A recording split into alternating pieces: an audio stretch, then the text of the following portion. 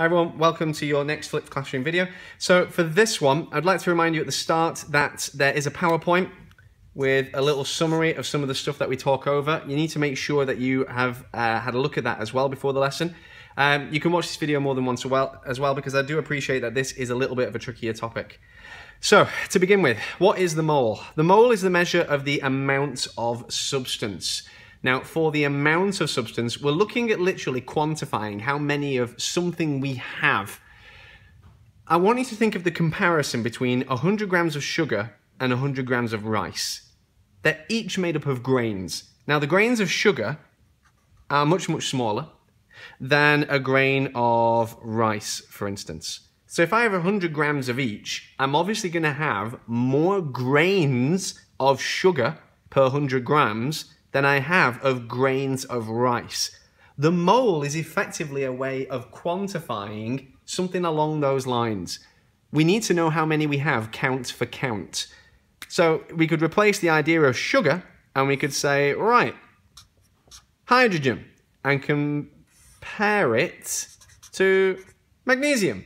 If we had 100 grams of each of those, just like the sugar and rice, I would expect to have more atoms of hydrogen in my 100 grams compared to atoms of magnesium. The mole is just a quantifiable measure of that.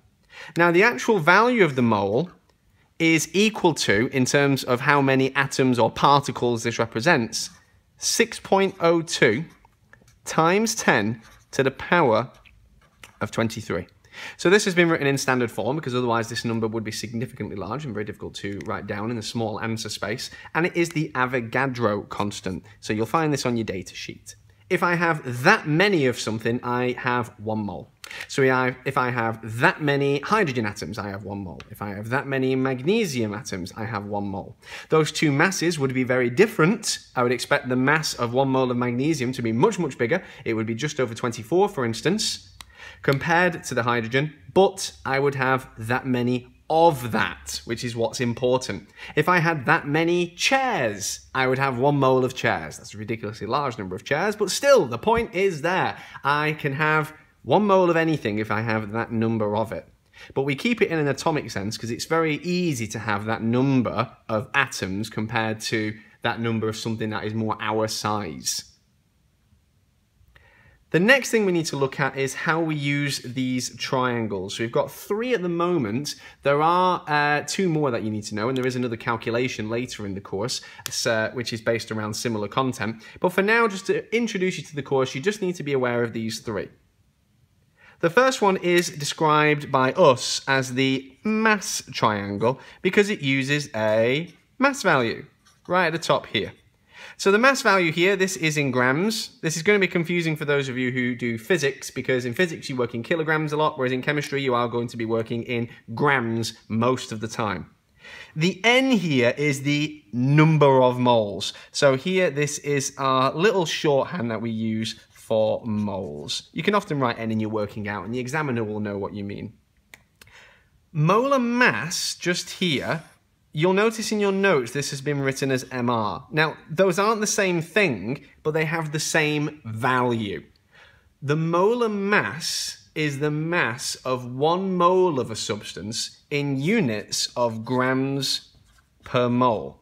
Now, the MR is the same number, but with a different definition, and we'll go through the definition of MR in the lesson.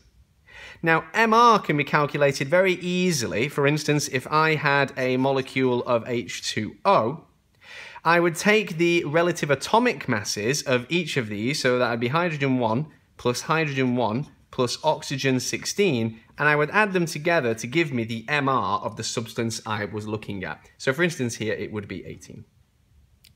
Now, the relationship here then is really simple. If I want to know any one number, I have to know the other 2. And you literally just cover up the one you want, and it shows you what you need to do to get it.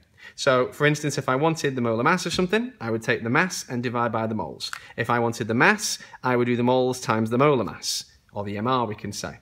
And finally, if I wanted the moles, I would do the mass divided by the molar mass. And to be fair, that's the most common one you do. The most common expression you will do is moles equals mass divided by the MR, or the molar mass.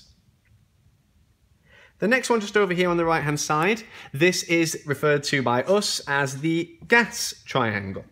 Now, the gas triangle has got this unusual 24 in there, and the reason it has this is because 1 mole of any gas will occupy 24 decimeters cubed.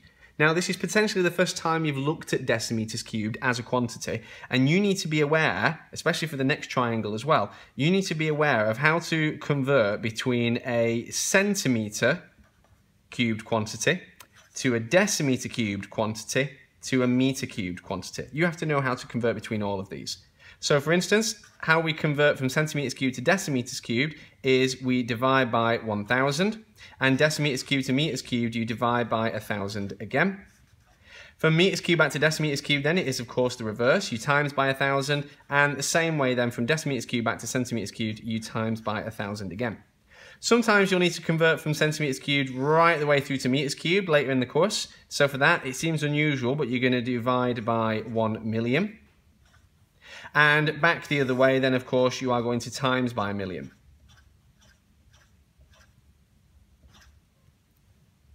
So it does seem a little strange at first, but those are your conversions. And again, these are mentioned in the PowerPoint. If you want to print out the slides from that, then you've got something extra, but it will be in the notes as well. Now, 1 mole of any gas then occupies 24 decimeters cubed. That can be any gas. It can be CO2, it could be helium, it could be nitrogen. 1 mole of any gas occupies that volume. So what that means is 1 times that would give us the 24 at the top. So 1 mole just here. Now, this value at the top here, the real volume, because we don't always have 1 mole of something, this is still in decimeters cubed. Most of the kit we use in the lab does actually record values in centimeters cubed, so you need to be able to convert to that. Our final one down here, this is referred to as the solution triangle. Not because it solves things, but because we are looking at aqueous solutions for this one. And the big clue for that is it's the only triangle really that has concentration in at this point. Now it's still got moles, but you'll notice moles at this time is at the top of our triangle just here. Moles in the other two as being found by doing one number divided by another, whereas here moles is going to be found by doing the concentration times the volume. Now, once again, which I suppose makes it easier, the volume here, although aqueous, although a solution volume, is actually in decimeters cubed still. Most commonly at this point, you will have to do the centimeter cubed to decimeter cubed conversion. So really often here, you have to do a centimeter cubed to a decimeter cubed conversion, and this is in titrations. So, what is concentration? Concentration is effectively, if you look at the units of concentration, they are moles per decimeter cubed. So what that means is if I had a decimeter cubed of our solution, I would find out how many moles are in there by looking at the concentration. It tells me physically how many number of particles I have in that decimeter cubed of the whole solution. We have to assume that the solution is homogenized, and homogenized means everything has been mixed equally throughout the solution. So it's the same reason you would shake orange juice to make sure all the pulp is evenly distributed, otherwise you end up with that big mess of it near the bottom of it. Just to repeat this time, if we want to find out our number of moles, then we need to do these two numbers times together. All your units should be converted before you use any of these triangles. What that means is in the exam, you need to pick through the exam question and look at what kind of data you've been given to know what kind of triangle to use.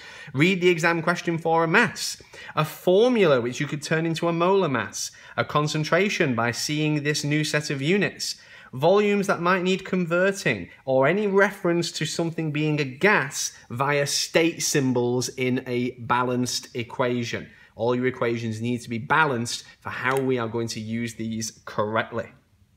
Don't forget to look at the PowerPoint, which has a summary of some of this, and if you need to watch the video again, please make sure you do so.